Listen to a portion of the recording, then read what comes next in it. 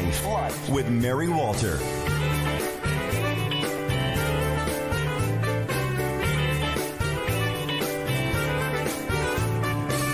Hey, are you kidding me? The truth about Sydney, she's got a problem with the opposite sex. And if you don't like boys, don't you like boys' toys? Then also let you and she would connect. Hey, are you kidding me? The truth about Sydney, she's got a problem with the opposite sex. And if you wonder who's to blame, tell me how the hell she get a man's name.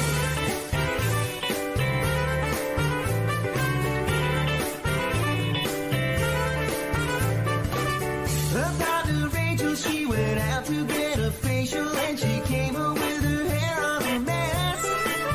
She smelled like perfume with bones and painted fingers, painted toes, and a freaky grandma lipstick stain on her dress. Her partner Rachel, she went out to get a facial and she came home with her hair on a mess. Well, Sydney thinks they are exclusive, but her Rachel is elusive at best.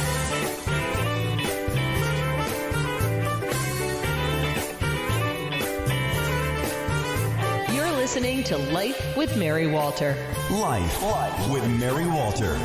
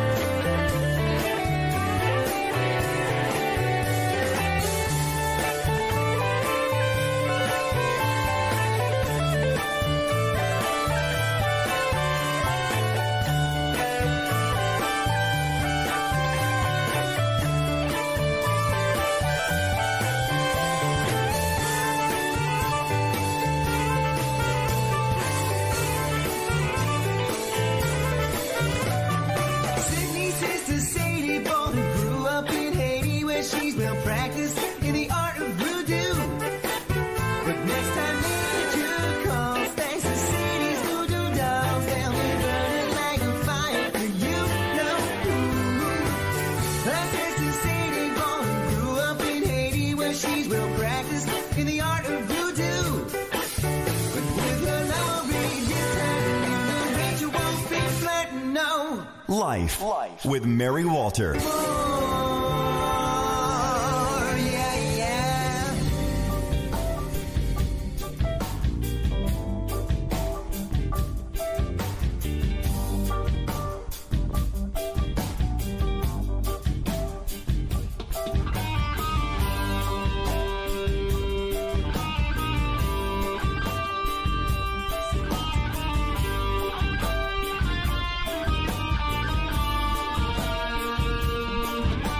Smoke rings rising in the air,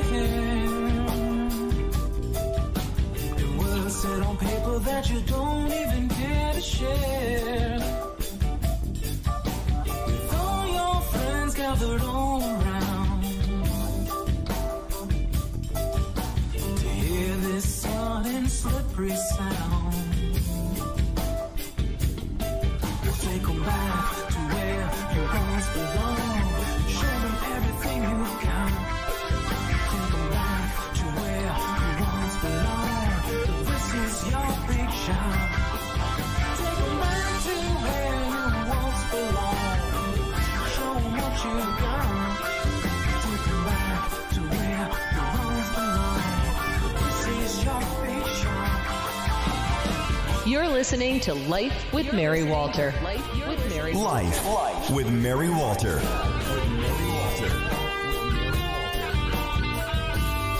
Hello. Yes, How you doing? I'm doing good. Good. Welcome to Life with Mary Walter. If you are new to the show, this is a politically free podcast that we do.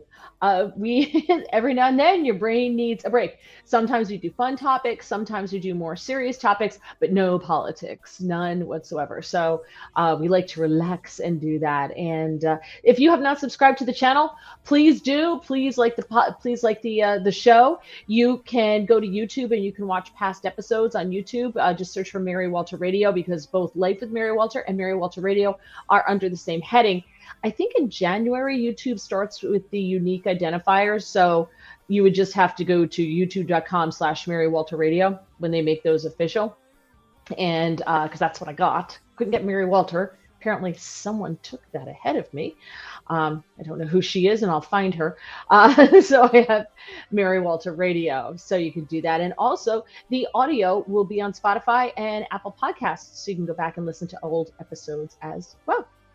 So have you moved yet, James? No, hold on. Why is the background music still on, isn't it? There it is. I got it up. Okay. No? You're still at home. Oh, there's a U-Haul box. U-Haul box. I said U-Haul. U-Haul box. James is going to be moving to Baltimore. What's Baltimore's nickname? What is Baltimore called? B-Town? No, it's got some name, like, I don't know, Silver City. What I don't know. Mugging Central. Don't walk out after dark. Pretend you're Jewish. Be home by sundown. You know, that kind of thing. A couple of those, yeah. Yeah. So I had an exciting day today. I didn't think I'd be able to do the podcast today. Actually, I had an exciting day yesterday. So I get, I'm very responsible with my health. So I get my skin cancer screening every year, and every single year they find something. So, I cut something out of the back of my leg last year, a little something off my back the year before that. And this year I thought I was getting off scot-free, and she's like, wow.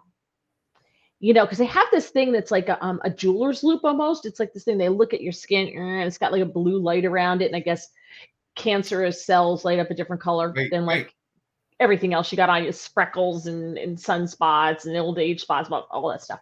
So she goes, I see some spots in your face that are precancerous, which is not news. I've had something cut out up here.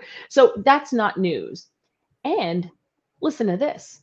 Did you know that in America, you're more likely to get skin cancer on this side of your face, your left side, and on your left hand and your left arm?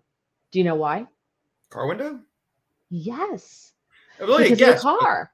Yeah. In England, you're more likely to get it on the right side of your face, your right hand, and your right arm. Isn't that wild?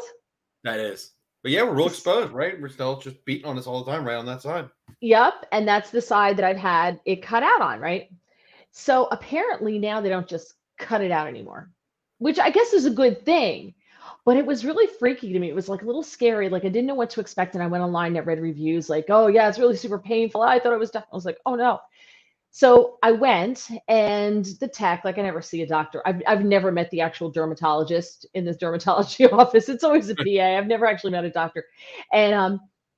And they put this cream on your face, and it's just a little shiny. You can't really notice anything. So, and then you go away for 2 hours, and you come back, and you sit down, and there's this thing that's about 18 inches high, and it's a U.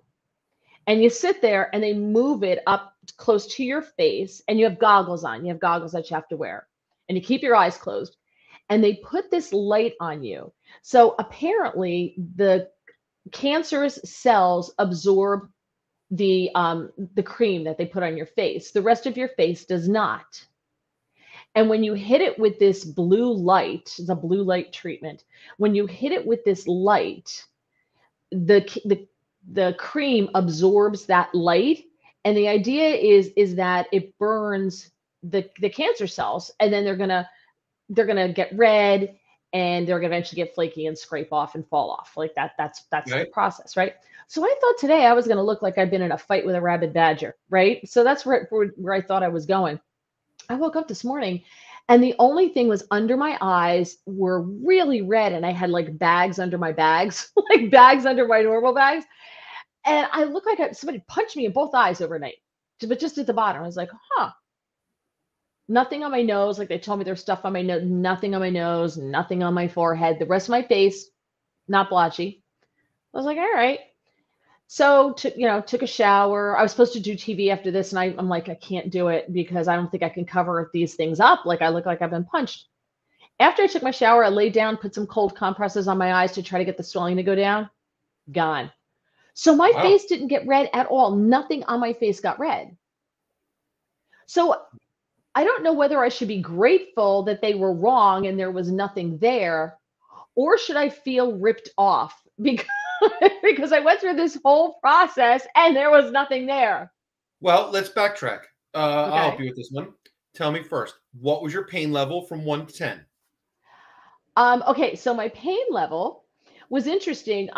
When you sit there and you sit under the light, they give you a little handheld fan. Okay. And and she said it has 3 levels. If you're uncomfortable, you can hold the fan under you or above you, whatever, to get it in there. And it works. It really does work because it's not like right up against your face. The U is like out a little bit. So you have some space, right? Right. So, because I'm claustrophobic, and I was like, that puppy is going to be like, this is like being in an MRI machine right now.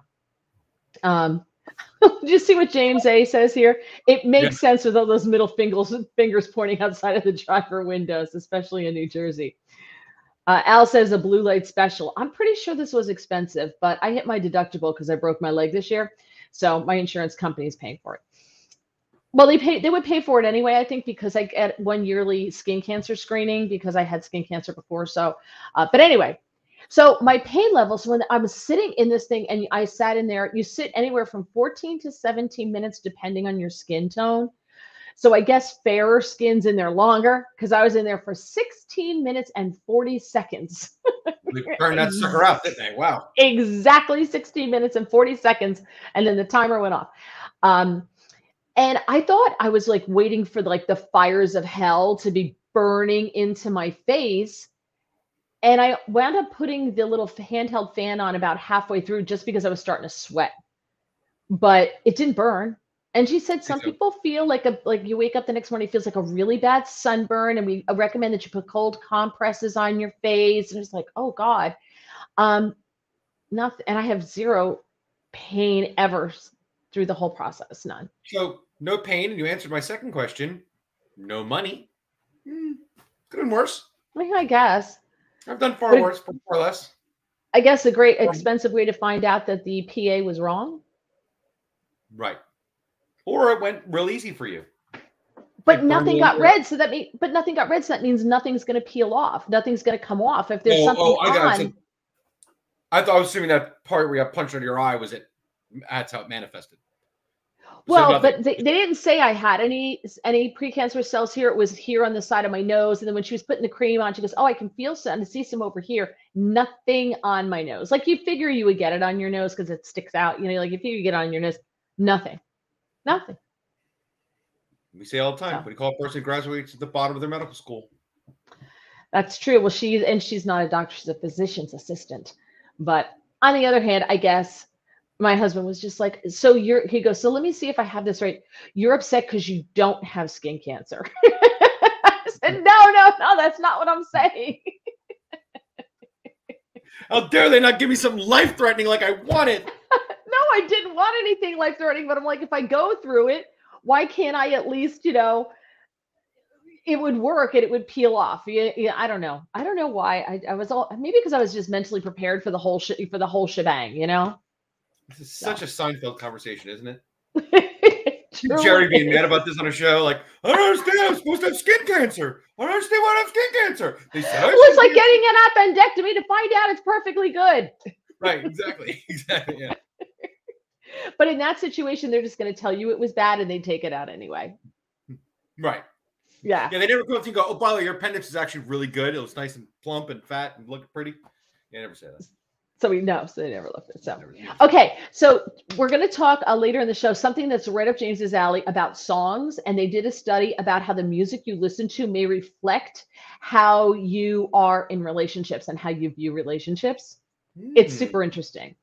But I want to start out with this little nugget first. I want to talk about short men. Let's see what Bill says. Glad you're okay. Why is James moving to Baltimore? Well, did he pay? You missed an episode there, but I think Bill sees all of them. Go ahead. Why are you moving to Baltimore? Oh, a job opportunity, fun, magic. The joy of being in the South. Baltimore's not the South. I don't know how to break that. No, news it's not to really you. not technically. I mean, it is below the Mason-Dixon line, but Well, the Mason-Dixon line runs through New Jersey. Cape May is below the Mason-Dixon line, okay? But they just Well- didn't continue it across. have you been to Cape May? I love Cape May. I was just in Cape May in October. I like Cape May. Yeah, I love it Cape does- May. I do too. But it does feel more like Maryland than it does New Jersey. I guess. Well, it's really more Philly than anything. But I considered like Washington, D.C. the South. And then when you get into Virginia, when you see magnolia trees, you're like, oh, okay, here we go. I'm Yeah, in you're the there. South now. I'm in Yeah, here. yeah. Yeah. If you close when there's a dusting of snow, you're in the South. Yeah, right. Exactly. Yeah. And when there's a dusting of snow, they lose their 1 inch of snow and they lose their minds. Every store is closed, schools are closed, government's closed, everything's closed with 1 inch of snow. And I'd be like, you know, I drove here, right? Like, this is no big deal. There's like 1 inch of snow outside. You should be really careful. I'm like, it's going to be melted in a couple of hours, right? I was in Florida when it was 49. Those people thought they were going to die. They were like, "Oh God, it's so cold. I know what we're going to do." It's 49. So funny. Speaking of cold, hubby's skiing. He went on a quick trip. So he's Oh. in Montana skiing. I see. Good job. He said they're getting slammed with snow with some of the what yesterday was one of the top 10 ski days of his life. So he's super happy. So I'm happy for him. So Nice. all right, let's talk about short men. How tall are you, James? 5'7", 5'8", shortish. Okay, because I'm 5'7". Yeah. So we're about the same height. So yeah, so that's considered somewhat short. Yeah. For a guy. So a study was done at the University of Wrocław in Poland, and I don't know how to pronounce words that have 2 W's in them and an R and lots of other letters. The lead author, Monika Kozlowska, they found that when people in general cannot be physically formidable, they may become psychologically formidable instead. Shorter people with traits such as psychopathy can use them to demand respect, impose costs on others, and impress romantic partners. Appearing more powerful may in turn make other people perceive them as taller than they really are, because we do equate height with power. Mhm. Because Yeah. you're big, you're a big person, you're like, oh, you could kick my butt, like that type of thing. Mm-hmm. Now, for this study, they investigated the Napoleon complex, which you've all heard of. The Napoleon complex, named after one man named Napoleon Bonaparte. The Napoleon complex is also known as short man syndrome. Those are the guys who, did you ever see a guy who has short man syndrome and he walks around like this because he does so much lifting on his upper body to appear really big, and he walks around like this, like dude. I worked with that radio guy. Yeah. 5'4", super built. Like, okay. Yeah. Yipper. Yeah, it's so funny. The Napoleon complex has their characteristics are domineering or aggressive attitude displayed by shorter people, compensating for their lack of height and feelings of inferiority. Napoleon, they don't know how tall he really was, but depending in different historical accounts, he was between 5'2" and 5'7". So, but there's a big difference. I was 5'2" in 5th grade. Right. And then was 5'7" at the end of 5th grade, beginning of 6th grade. So there's a big difference between 5'2" and 5'7". They're all right, just so here's what- marginally different heights. Yes, Right. 5 inches in 1 year I grew. I mean, that's a big jump too to say like the guy's between 5'2" and 5'7". How would that work in a lineup, right? Like he's between 5'2" and 5'7". His skin complexion's like really light but kind of dark. No description. Thanks. That's why they have those big, it's 7-Elevens. I don't know if they do them in other stores, but 7-Elevens do that. They next to the door, they have a big height chart so that when the robber's running out, if you look at it, you can see where he came up on the chart to give the cops a height description. Okay, now Napoleon was also portrayed by his enemies to be an angry man who sought power and war, and they say that they linked his short stature to those attributes, and we do that today. To this day, there's that image of the really angry guy who's jumping up and down and is all angry and mad, and he's like 4 feet tall, right? Like there's that image. Yeah. So this woman wanted to see if there was a connection between men deemed shorter than average and displaying what they call the dark triad of personality traits. Okay. Let's see. I think this is Monkey Bop. I think this my father-in-law taught me to never fight the short guy at a bar as they have nothing to lose. Wise. Very wise. Okay, so the dark triad of personality traits. I've never heard of this.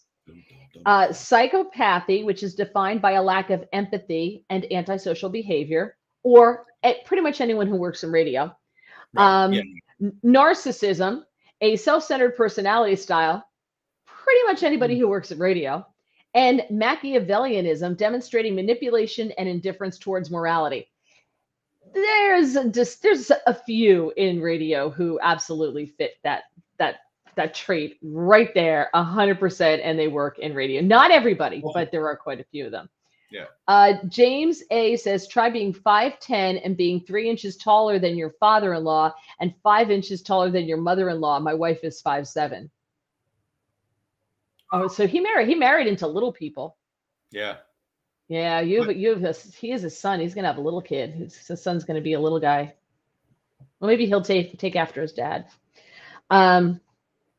Okay, so researchers surveyed 367 men and women, and they used a questionnaire where participants were asked how strongly they agree with certain phrases, like "I tend to manipulate others to get my way," which I definitely think is more of a female thing than a man thing, because we don't have as much power physically. We don't have as much power. So you learn early on how to manipulate. Like growing up with brothers, I could beat them physically until they got bigger than me. And then I couldn't do that anymore. So I had to beat them with my brain. And that was shockingly easy, thank God. So, but you do develop that skill of being able to manipulate people to get them to do what you want, with, especially in a relationship like that with your brothers, because I wasn't going to win. So I could beat them with my brain. Okay. From the responses, they were given a score that indicated how strongly they demonstrated psychopathy, narcissism, and Machiavellianism, the dark triad of personality. Each participant also had to disclose their height, as well as indicate how satisfied they were with their height and how frequently they felt this way about it. The results showed that shorter participants in both sexes, which, by the way, they only explored 2 of the 97 possible genders, both sexes, so shorter wished to be taller, and they tended to score more highly for all 3 of the dark triad traits. Both sexes. So shorter you are, the more you're going to find ways to sort of manipulate around it or scheme the system or get around it. Okay. Yeah. You're also like to be more narcissistic, which I find interesting as well. But narcissism was particularly strong with the male participants, not existent at all for the women. So because I don't think it's as big of a deal for a woman to be short.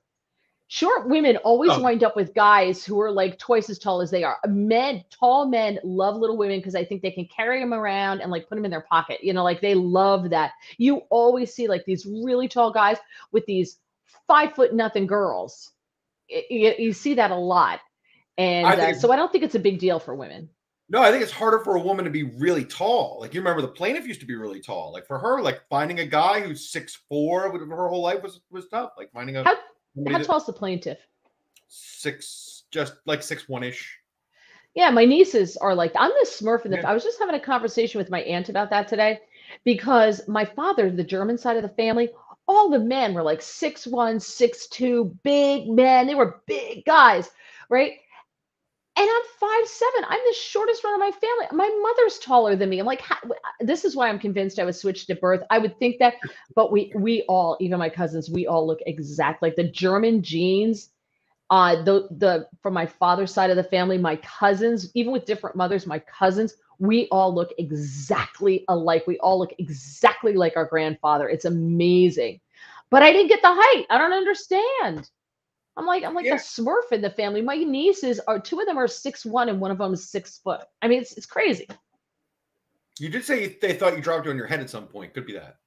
No. I think I truly believe I'm a Kennedy. I went through that. I lived that for my life for a really long time, thinking that I was just switched at birth with someone else. Right, With yeah. poor, I was switched at birth with poor people, and then like when I get together, I'm the only girl on that side of the family. I have no female cousins on that side. It's just me. But if you put me together with my male cousins and you took a picture of all of us, we look like siblings and we all look exactly alike. It's frightening. And when I Except see when I see their kids, it's the same thing. We all look exactly alike. Those German genes are like, boom, they are so strong.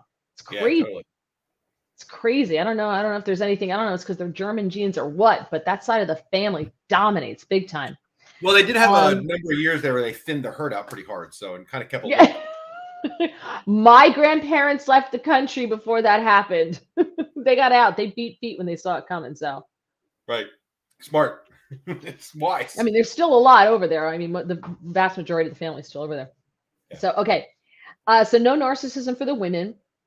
Shorter men can demand respect, impose costs on others, and acquire resources and impress romantic partners by their traits. Shorter women can use deception to appear more desirable or to gain protection and resources.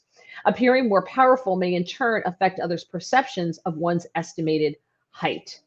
So the survey showed that men obtained higher scores than women in moral disengagement and the triad of dark personality traits. Again, I don't think it's a big deal for a woman to be shorter. Like you could be 4 foot nothing, everybody thinks you're cute, like you're always cute. And that stings. It's like horrible when you're younger because you don't want to be cute. You want to be, when you're growing up, you want to be seen as cute, you want to be seen as pretty or something like that.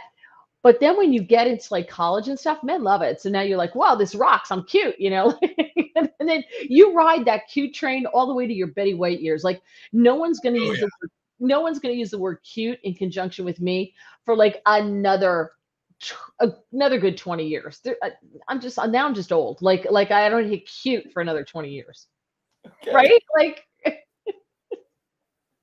By the short cute standard, I get it. Yeah. But what's funny is then think about like how it is opposite for a guy. Like look how it is to be somebody like Prince, right? Like I know there's questions about his masculinity or whatever on some level, but I mean, there's a weird thing about Prince. He's super short. He had that weird thing where he could kind of dress like a girl and get away with it without like not making him still seem masculine in some weird way. Like you never thought like Prince has problem with ladies, right? Like, and he was what 4'11", 5 foot. Prince also was very wealthy, and he made up for what he lacked in stature. He made up for with a big wallet. So agreed. I think that definitely happened later, but even early on, like he just sort of had that thing, like that. Maybe. And by the way, it's rare. I mean, money, of course, definitely helped, but I mean, it's weird. Like he had that commanding thing you're talking about on some weird level, right? Like he was small, and also his band had like commanding respect for him. In a way, like even when you're getting paid, sometimes you don't always have respect. You know what I mean? Like, but he was able to like command respect from the band and from it's strange dude. I know kind of what they were saying. He's 5 foot and had that thing, Well, Joe Jonas and Tom Holland are both 5'8", and both of their wives are taller than them. Sophia Turner and Zendaya. They're both much taller than them. I know someone. Well, I have family where the woman is taller than her husband, but she wears flats everywhere she goes.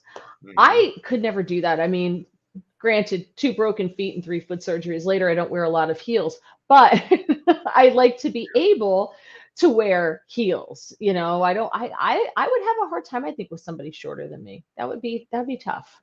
I mean, I'm not that tall. But that is the extension of the question. Like, does that even still matter to you? Right? Like, how many people does it matter to? Because I don't care about tall women. I mean, I've dated a few, so I mean, it seems like I have a thing for them, but I don't have a thing for short women or tall women. That's not part of my care, right? I just, it was never my thing. Well, when I was dating, I never dated short men. I always dated like big guys, like dated a lot of bouncers, a lot of cops, like a lot of that. I'm sure there's some kind of deep psychological thing going on with that. And so I'm sorry. Did you seemingly have a type? Yeah, I did. Not anymore. Tom Cruise can't get on most rides at Disneyland, and he's made mega bucks. That's exactly right. So, fun fact about Tom Cruise, who lived in Glen Ridge, New Jersey. My aunt was his physics teacher, and she said he was a box of rocks.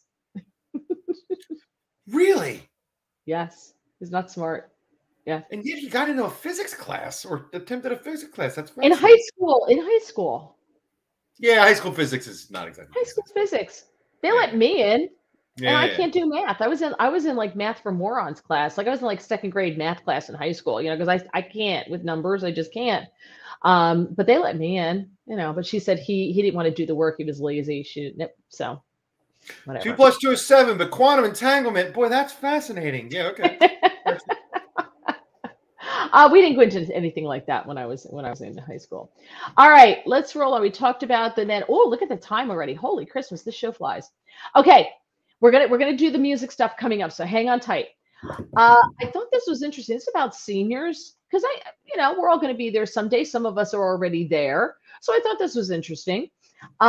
They found, especially with inflation, thanks, Joe.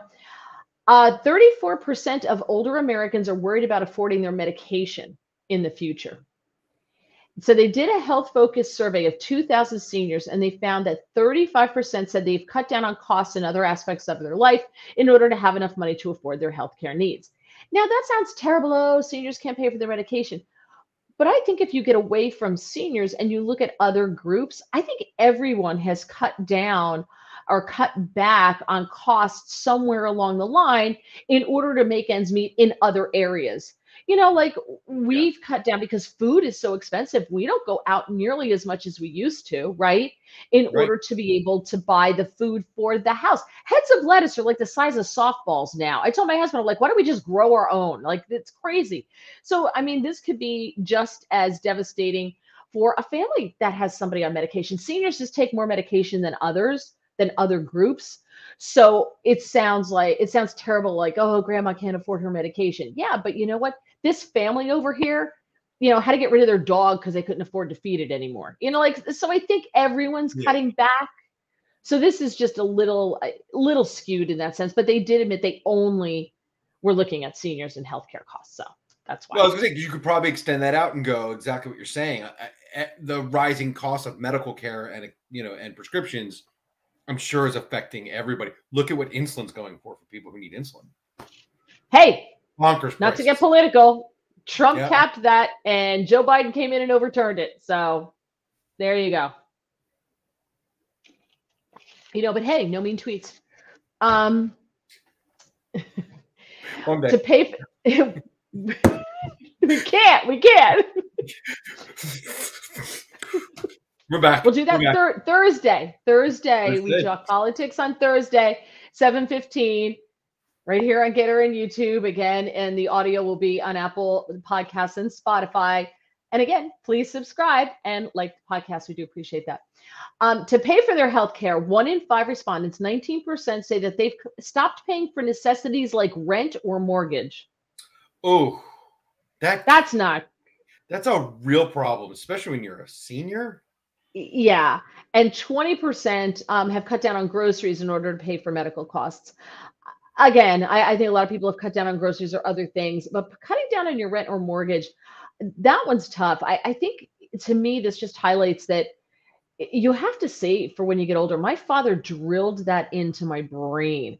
And every financial advisor I've had along the way, every tax guy we've had along the way, my father, I remember him telling me when I was first starting to work, you pay yourself first. You always take money out of your paycheck and you put it in the bank and you put it in savings and you don't touch it. You don't touch it.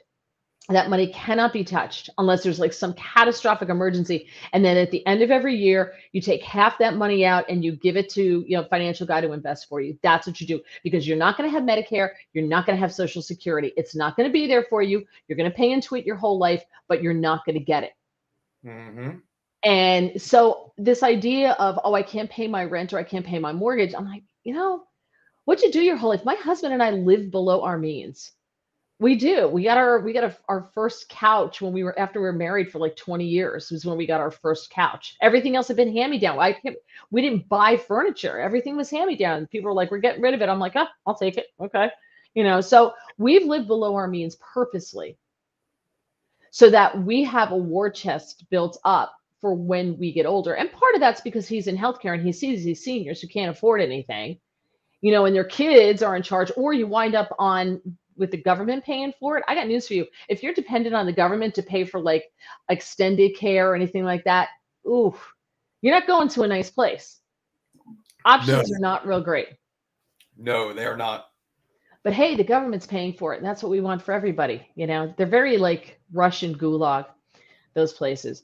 Okay. They found the poll conducted by OnePoll found that 3 in 4 seniors struggle to afford certain aspects of their health care at least some of the time. I understand it. I get it. It's expensive. Yeah. 38% said healthcare is more expensive now than they remember it ever being. Of course it is. There's a lot of things that factor into that. Having someone marrying into a family that is deeply entrenched in the healthcare industry. Who do you think is paying for all the illegals who are getting healthcare for free? Who do you think's paying for all the people who just don't pay their bills? Who do you think's paying for the drug addicts and the alcoholics who wind up in the hospital time after time after time because they've overdosed or they've passed out on the sidewalk or something like that? Who do you think pays for all those people? Who do you think pays for their medication? Who do you think pays the nurses' salaries? Doctors a lot of times don't get paid, and Medicare just cut back on costs for what they're going to pay doctors. That's how they're balancing it by they're just not paying the doctors. And then you have fewer doctors who accept it, right? Fewer doctors are like, I'm not going to make any money on this. I'm not doing it. So, who pays for the ICU when you've got someone, who's in construction and who's in the country illegally and winds up in the ICU and is clocking in several $1,000s a day in care? Who pays for that? We do. We do. That's why it's getting more expensive. That's one of the factors as to why it's getting more expensive. It's not because of the big greedy pharmaceutical companies. Well, that's part of it. That's part of it. Yeah, it's not only because that is your point. Yeah. Right. But that's who everybody likes to point the finger at. But if you look at the number of people in this country who receive free health care and the percentage, and that number is growing. I mean, we're on track to add 8 million people in this country illegally by the end of Biden's term, who are all going to get free health care. Who's going to pay for 8 million more people on the public dole for health care? And you think the costs are going to you're surprised that the cost is going up? 96% of seniors already take medication. Makes sense. The average respondent takes 6 different prescriptions a week. Ooh. At what point does it become quality of life over quantity of life? There's a little of that. And I don't want to bring up my medical problems in a sense. Like we've done this before. I've had some medical challenges. They sort of changed my life. And that's the problem when you, like, I have a couple friends I know, just, they knew I went to high school with or whatever. And I see the health issues they go through just by being perpetually unhealthy. Right. That alone, right? Like, I mean, I know I took a bunch of flack for it, but wasn't that one of the things Joe Rogan was talking about during the pandemic? Like, also because of the pandemic, but shouldn't we all just think about shouldn't it just be a wake-up call for everybody just to be healthier? Because one of the things that fights things like that off really well is just being healthy. Now, that's not going to save everybody, but it's certainly going to help everybody. Right. But, personal a lot of people. Personal responsibility is not big. Not a lot of people like personal responsibility, and listen, I have classmates, people that I went to high school with, who I look at now and I'm like, oh my gosh, and they just don't help themselves. And they're obese, or, they can't walk, or, and some of it obviously is genetics. You got to look at the cards you were dealt as well. If you want to live long, pick your parents well. There's that saying. There's that as well. But I got those strong German genes, so I got that going on. My dad's 91. No, my dad just turned 90. Yeah, my dad just turned 90. My mom's 89. So they're up there, but they're doing great. They've got their health challenges. Sure. We've talked about that, and I was just like, oh, I don't know if I want to deal with that, but you can't help a lot of it. It's not because it's stuff that they did or didn't do. It was just literally genetics, but a lot of it can be, you can help yourself. Let's see, 47% anticipate needing to take more prescribed medications as they get older. A sixth of respondents think it's important to save up their money now to help afford medications in the future. Yes, that's a good idea. Yes. 3 in 10 seniors would rate the availability and cost. 31% say that the cost and the availability of primary doctors are near them are good or excellent. And I would think that that's because a lot of times these people live in senior communities and there's a lot of doctors around. So the care is good or excellent because they can literally walk right in. 18% said availability, and 20% said cost of prescribed medications near them is only fair or poor. Let's see. They want a lot of them would like good health care that would allow them to have more money to spend on leisure activities. Well, wouldn't we all want to have more money to spend on leisure activities? I hear you. For seniors, I mean, I get the concept. You worked your whole life. You want a little time to not have to, decompress, right? Whatever you call it when you're 100%. But I don't think that's the government's job. I think that's you. No, yeah, not the right. It's your job. That's important, not the government's job, though. Right. No. It's your job to save and put away for when you get older, because God forbid something happens to you. Apparently smothering your partner with a pillow in the middle of the night to get rid of them is illegal. So you got to spend medical care on them. Yeah. Well, it should be legal, but I mean, you're right. It's just not. I think that's legal in Oregon now, though, right? Everything. Yeah, everything is. Everything in Oregon now. Canada, they're like, here, we'll assist like right out of here. And we don't have the knowledge base for this. This isn't even technically the topic, but I do find the assisted suicide question pretty fascinating. I do too. It is a pretty fascinating topic where you land on that, and usually why you land in certain places. But I just went to an event at the Stone Pony on Saturday. It happens every year, and I know we're delving into something different, but it's for ALS, Lou Gehrig's disease, no cure, and your brain still functions, but your body, you slowly lose control of your body, and it's a death sentence. You know it's going to come. Now, Stephen Hawking lived with ALS for something like most of his life. He just kept going and going and going, and his disease never progressed.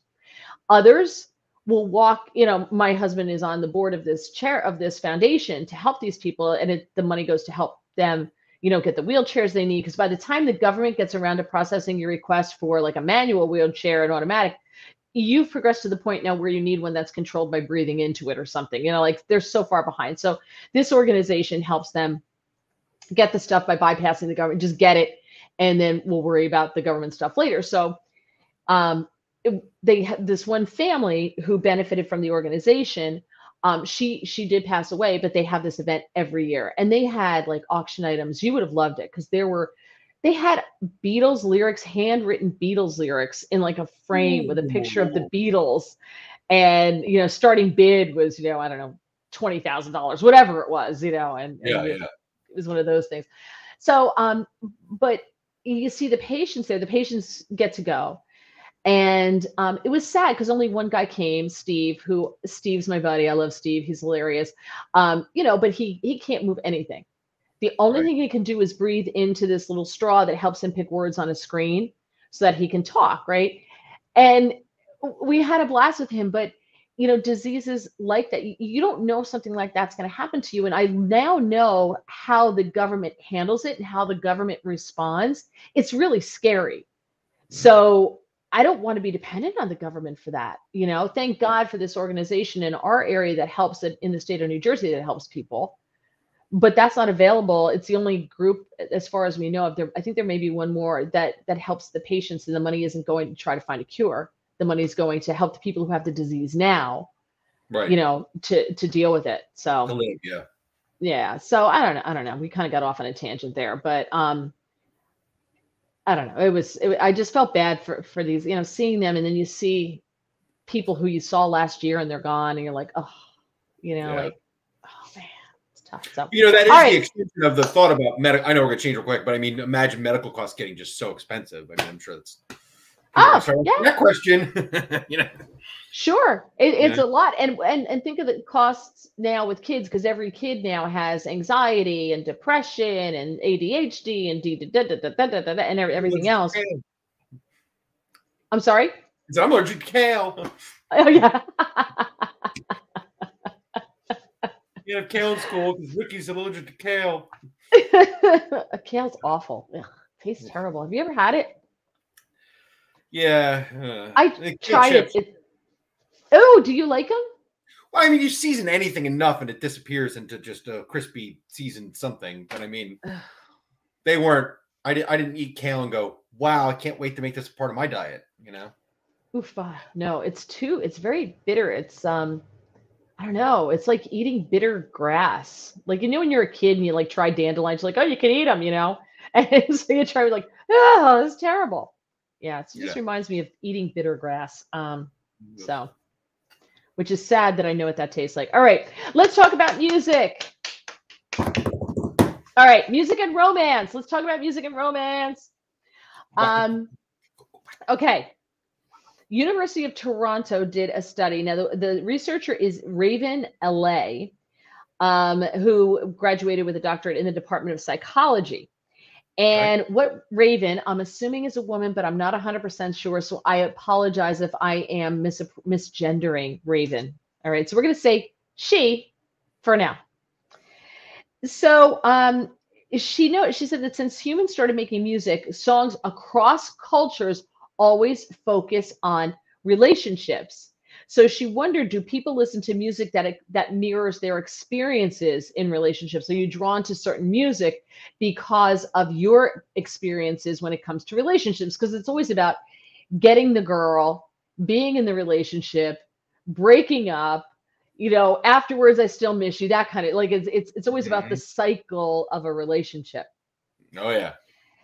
So they found that individual attachment styles, okay, how you are in a relationship, how you attach to someone, often correspond with the lyrics of some of your favorite songs. So what they say, people tend to turn to music that describes how they're feeling about their relationships for better or for worse. So in other words, if your truck breaks down and your dog runs away a lot, those are the type of songs you're going to gravitate to in country music. She said the lyrics of your favorite songs about relationships may help validate your thoughts and feelings, but may also reveal things about your experiences of relationships that you might not have realized. Something that you're going through repeatedly that you keep coming up against. Excuse me. So there are 4 main categories of relation attachment styles, and this is what they explored. Okay. Anxiously attached. Though people who are anxiously attached are known to habitually worry about rejection. They seek constant reassurance through their relationships, also known as desperate. I think that's what I call them. Those are the desperate ones, or they call them anxiously attached. And like desperation is an ugly perfume. Hey, you sure you're not mad at me? Are we cool? Everything's great. We're good, right? You're not mad? You sure everything's fine? Exactly. Wait, what did you mean by that? What did you say? Wait, what? I'm sorry. Did I say? Yeah. Wait, does this mean we're breaking up? Where were you last night? Avoidantly attached people are the opposite. They tend to be more guarded, they hide their emotions, and they avoid intimacy in favor of independence. Okay. If you have a mixed attachment, you're the most annoying of all because come here, go away, go away, go away. Come here, go away, go away, go away. So very confusing, fluctuating between clingy and cold. And then secure people have optimistic outlooks on relationships. They're open communicators and they trust their partners. Like my husband and I will watch like 90 Day Fiance or some of these shows. And I'm like, why are they, so jealous if he's got a friend or he's talking to somebody, a woman on social media? Who cares? Like, our phones aren't locked. I don't even know how to lock my phone. I mean, my phone's not locked. I don't care. I get a text and I'll say to him, he's like, oh, you got a text. He'll bring me my phone. I'm like, well, who is it? Like, why did you bring me the phone? Just tell me what they said. He's like, I don't want to go on your phone. I'm like, go on my phone. Who cares? Ringo, I tell Ringo all the time. That's girlfriend's nickname, Ringo. I tell her all the time, like, hey, can you check my phone for me? Tell me if anybody texts me. Right. And she's reading my texts out to me. I'm like, I don't have any like a like a lock screen. Like I would tell Yeah, I her, don't to either. I already have that. Like I'm not. It's just a phone. Yeah. Yeah, I don't either. So they asked about 570 people to tell them their favorite songs, and they coded the nearly 7,000 songs for the attachment style that the lyrics expressed. They took the songs, about 7,000 of them, and put them in the 4 categories. Okay. They consistently found that avoidantly attached people prefer for music with avoidant lyrics, and that was the most popular result. Was avoidantly attached people. So those are people who are like, I prefer to be independent. I'm just going to hang back a little bit here. That's what I'm going to do. During this, they did a second study. And in that study, researchers coded over 800 Billboard #1 hits released between 1946 and 2015. And they analyzed each song for one of the 4 attachment themes. Hit songs and lyrics, though, they noticed appear to have become more avoidant and less secure as time went on. Huh.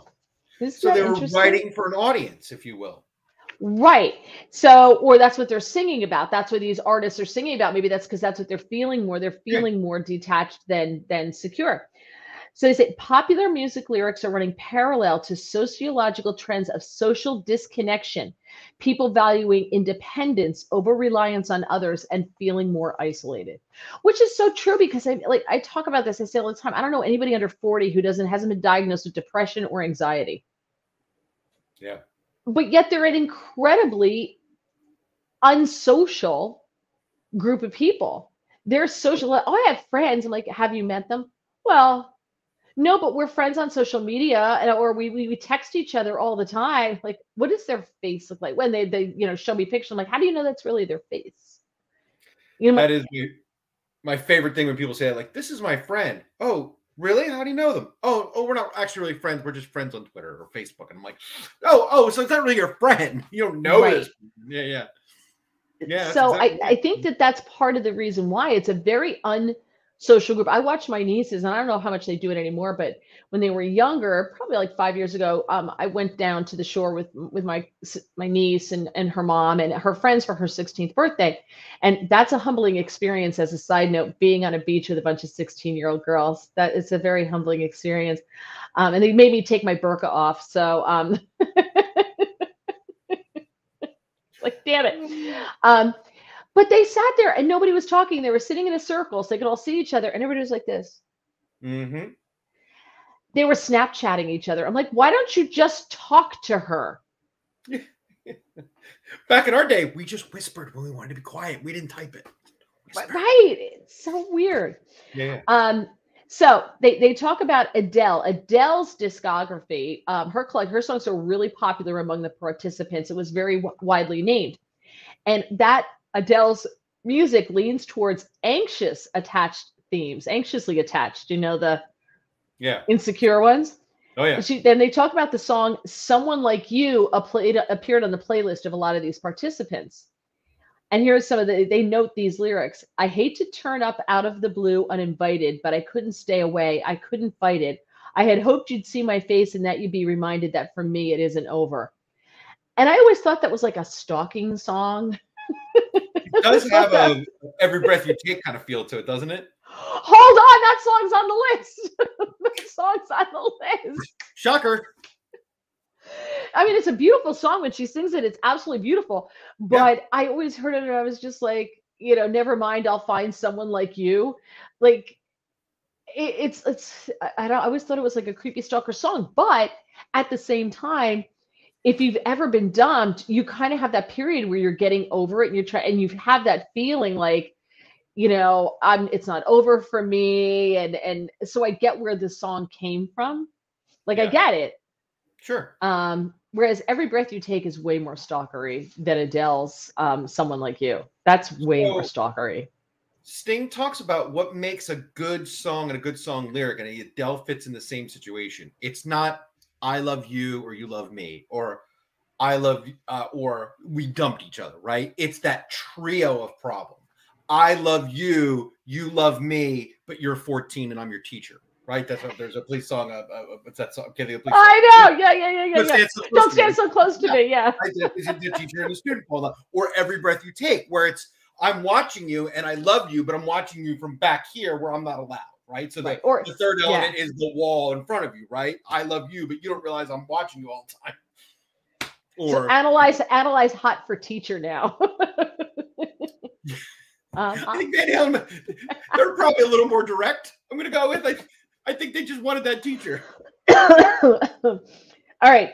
Then now some of these artists I don't know because I'm old. The Weeknd, I've heard of The Weeknd, but I don't know. I'm not familiar. He has a song called Heartless. Okay. And this is the other end of the attachment spectrum. They say, trying to be a better man, but I'm heartless. Never be a wedding plan for the heartless. Low life for life because I'm heartless.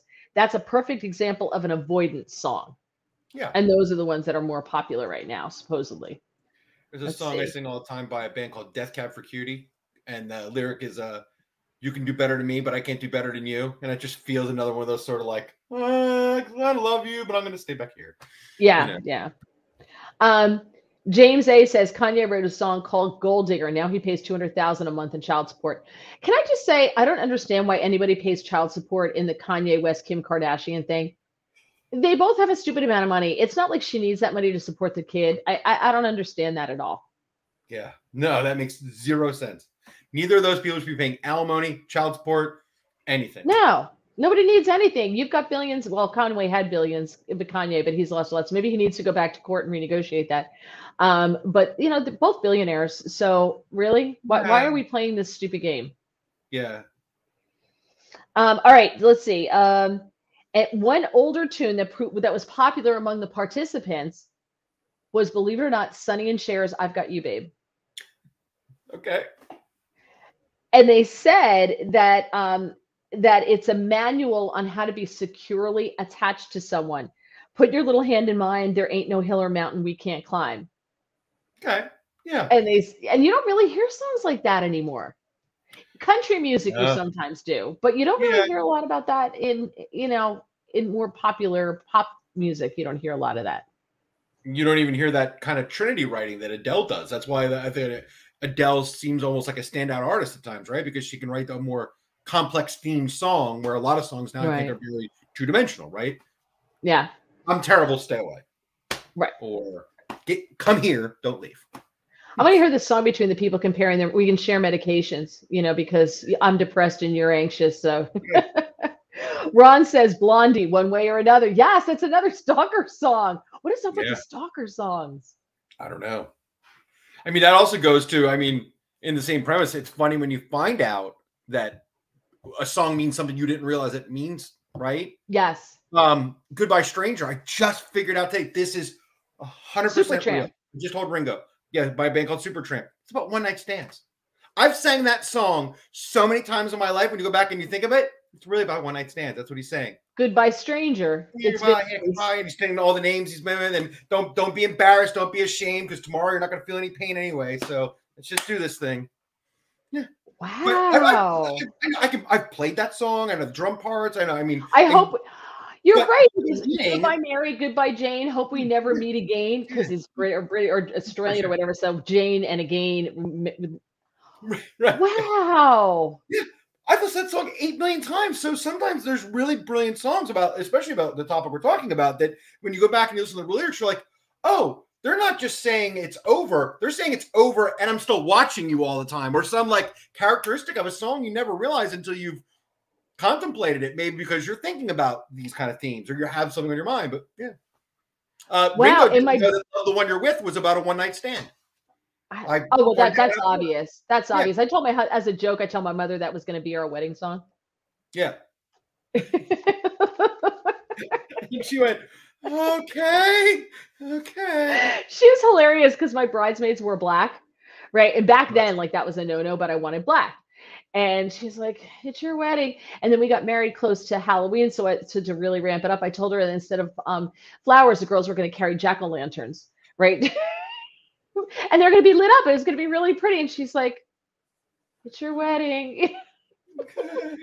So when I told her that was going to be our wedding song, she was like, okay, it's your wedding. Al is still keeping time for us. Thank you, Al. James A says Obsession by Animation is kind of another one. I don't know that song. I'm gonna look it up. Animotion. I'm sorry, Animotion. I don't know that song. I got anything there. I'm old. Okay. So here's let's see, Sonny and Cher. Now, avoidance songs. Beyonce's Irreplaceable. Chris Brown, Say Goodbye. In Sync. Bye, bye, bye. Yeah. Bye, Yeah. bye. Michael Jackson's Billie Jean. Yeah. Billie Jean was not my lover. She's just a girl who claims that I'm the one. Yeah. I don't know her. I never saw her. It's not her son, though. It's not my son. Just saying. Don't look like me. Yep. The Weeknd, The Hills, Heartless, Rihanna, Take a Bow, TLC, Scrubs. Anxious songs, Adele, Someone Like You, The Police, Every Breath You Take, Miley Cyrus, Wrecking Ball, Adele, Hello. Hello. Yeah. Yeah. Yeah. Yeah. Yeah. It's a good one. U2, One, Yeah. One. Yeah. right? Seether. Have you heard of a band called Seether? Yeah. It's a heavy band. Yeah. Oh, that's why I don't know it. Broken.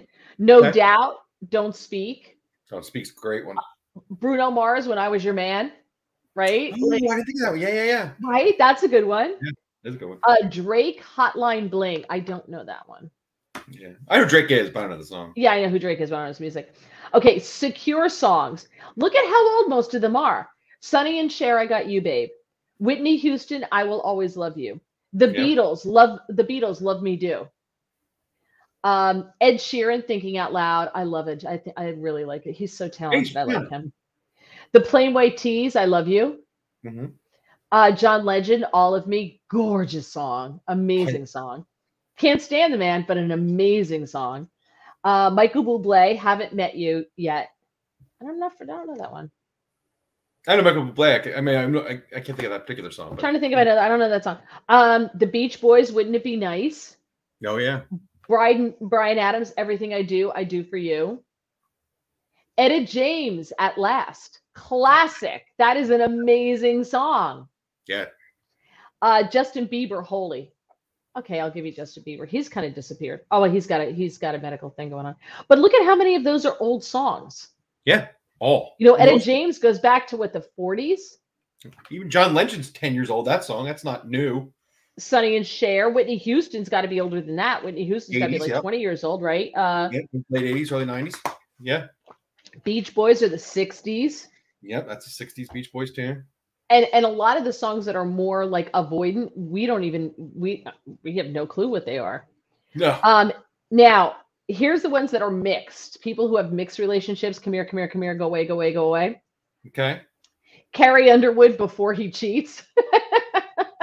All right. Perfect. Yeah. Got-Ya. Do you know who Got-Ya is? Somebody That I Used to Know. Oh yeah, I know that song. You're Just Somebody That I Used to Know.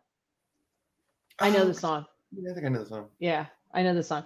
Sure, Taylor Swift, Bad Blood, but she supposedly wrote that about a woman. Remember, she was having a fight with somebody. It was a woman, another singer, and that was supposedly directed at her. You're Just Somebody That I Used to Know. That was not about a romance, from what I remember. Sam Smith, I'm Not the Only One. Oh yeah, I know that tune. Neo, So Sick. Don't know it. Neo. Look at that. I don't even know how to say it. Bonnie Raitt, I Can't Make You Love Me. Great song. Adele again, Rolling in the Deep. Right. We could have had it all. Yeah, exactly. Rihanna featuring Drake with Work, and Eminem featuring Rihanna, Love the Way You Lie. So I know the last one with Eminem. I don't know the first one. I thought that was I thought those were so interesting. So, all right, we are going to get out of here on time. This is fantastic. So thank you everyone for watching. Thank you so much for joining us. Really appreciate you. Let's see what's coming up Thursday. We will be, is it Thursday morning, Friday morning? Thursday evening, 7:15, we will be here for Life with Mary Welter Radio, which is our political podcast. And you can watch it here on YouTube. You can watch it on Getter, and the audio will be uploaded to Apple and Spotify. All right, so those two will be up there. That'll be up there. Now, Friday, I will be on, I'm trying to remember. Friday, I will be on the David Webb Show on Sirius XM Patriot Channel 125 from 9 a.m. to noon. Then Monday, I'm in for Todd Starnes from noon to 3. I think that's it. I'm not 100% sure. Things have been changing so quickly that my schedule, I have nothing. And then I have, like 3 shows scheduled during the week. So it's just that time of year. But of course, I post everything. Follow me on Twitter. Follow me on Getter at Mary Walter Radio, where I put everything. Follow me on Twitter at Mary Walter Radio. Are you sensing a theme? Subscribe to my YouTube page, Mary Walter Radio. And you can follow me on Truth Social at Mary Walter. I actually got Mary Walter, not Mary Walter Radio. So I got that on there. So, yeah, and please, as always, please like the podcasts. Go back, watch old ones. The Life with Mary Walter shows are not time sensitive. They're non-political, so they tend to be a little bit more lighthearted. And please subscribe. We do appreciate that. And listen, I don't care if you go to YouTube and just put the video on, or to Spotify or Apple, and just let it run and leave the room. I'm okay with that. You're happy you're watching the content, but if you want to let it run, let it run. Exactly. We prefer you watch the content, obviously, but Maybe. No, maybe. Well, yeah, no, I do. And here's the other thing. Here, Monkey Bob says no Annie's song. Oh yeah, Annie's song, John Denver. John Denver. Yeah, John like, Denver. what is that? Is that the one? Even though we ain't got money, I'm so in love with you, honey. That's it. That's Annie's song. Yeah. Is that John Denver, or is that Prairie? Is that Pure Prairie League? Pure Prairie League. That was my very first adult album. My aunt got that for me, was Pure Prairie League. Because everything up until then was like Partridge Family and David Cassidy. But my aunt got me, that was like my first adult album, I was like, oh, this is so exciting, so that was it. No, Annie's song. Yeah. I don't know. That's a good one. I think there's a lot more out there. Also, guys, if you have comments about the show, things you think we could change, things you like, things you don't like, totally open to your comments. You can leave them always on YouTube. I'll see them, and I can respond to them there. I just leave them in the comments. We really love your feedback. We would appreciate your feedback, because we want to make the show better. We want to make the show more popular. We want more people watching it, obviously. So let us know. Give us some feedback, because without you, we don't know if we're doing well. You hate it, you love it, whatever. Please let us know. All right, we'll see you on Thursday, 7:15 p.m. Will you be here, James? Check. All right. John says, great show. Thank you, John. He's so good. That's because I promised him a beer at our local bar. I'll take it. All right, everybody. Have a good night. Thanks so much. Wait, how come? Oh, I see why. Hold on. This one, I have to do this.